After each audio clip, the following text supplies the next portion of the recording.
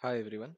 So let's start a session with hosting the website on a Windows virtual machine. In the previous videos, we have tried hosting the website on Linux virtual machine, and this time we'll try to do with a Windows virtual machine. So I'll go ahead and I'll create a Windows machine.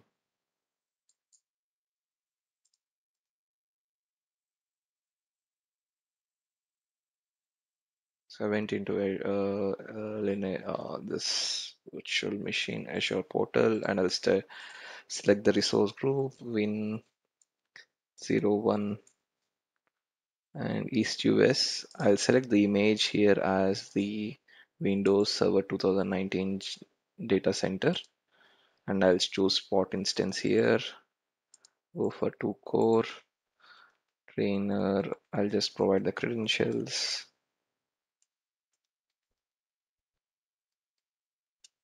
and I'll go into the monitoring. I'll disable the boot diagnostics. I'll go to creating the virtual machine,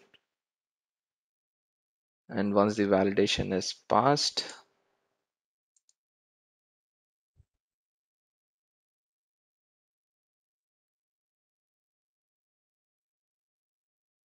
I'll go ahead and click on create. So let's wait for a couple of seconds for the VM to get provisioned. We see the machine has been deployed. Let us go to the machine, and I'll copy the public IP address here. And I'll start searching for remote desktop session. So this app helps us to log in into RDP into the Windows machine. And I have to provide the credentials. So let me provide the credentials here.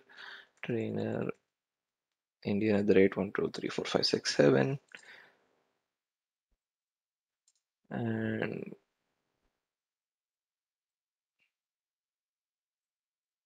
so there am I inside the machine.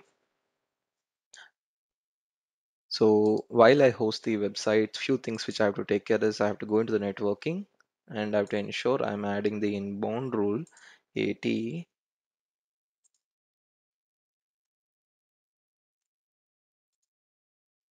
into the security group. And similarly, in the previous video, I've just gone with the GitHub template. This is one of the good ones which we have on static websites.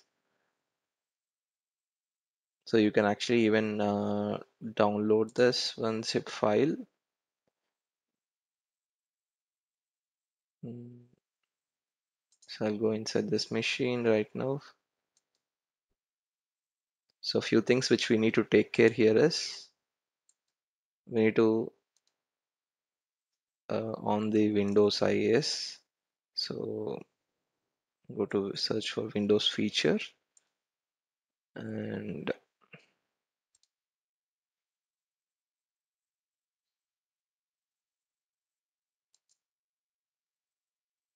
so add roles here. Okay, it's taking certain time for this to show up. And now here you choose the role based feature basis and next.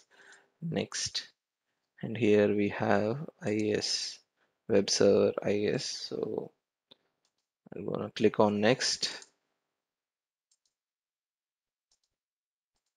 I have to just install that. So it's gonna take some 2 minutes for the installation to happen. Once the installation is completed, we can actually go into the browser, and we should be able to see IIS website homepage default page. So it's still in the process, but once we have it, we should be in a position to see the default page of IIS.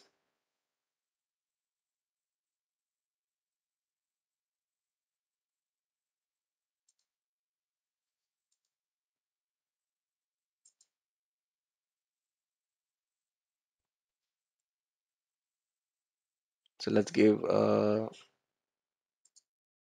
couple of seconds.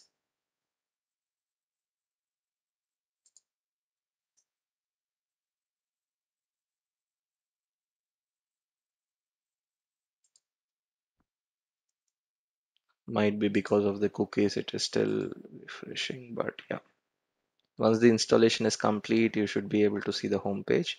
And meanwhile, I'll go and copy this file.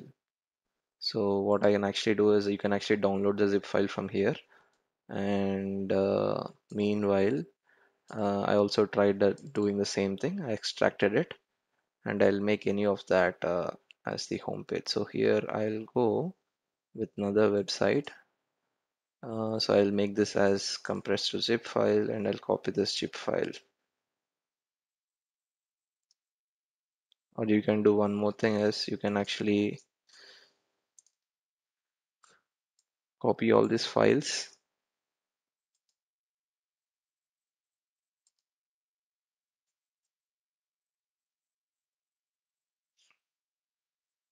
You can go to this PC in the C drive in inetpub and www.root.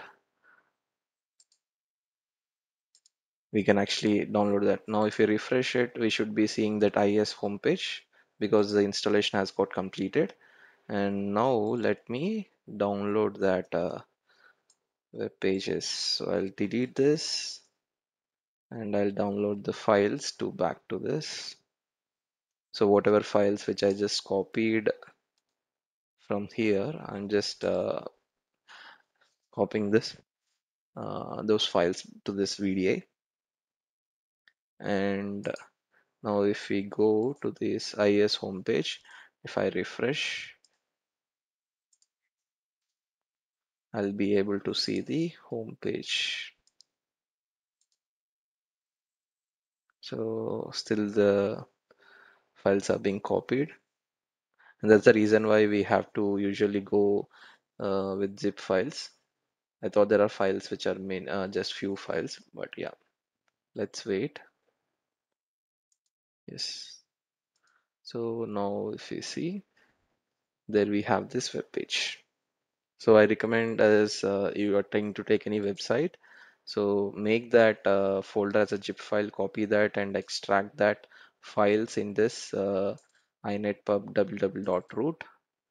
And once you are there in this, you should be able to and delete the IES, the previous web pages which has IES start, SS start, so that you will be able to see that website here.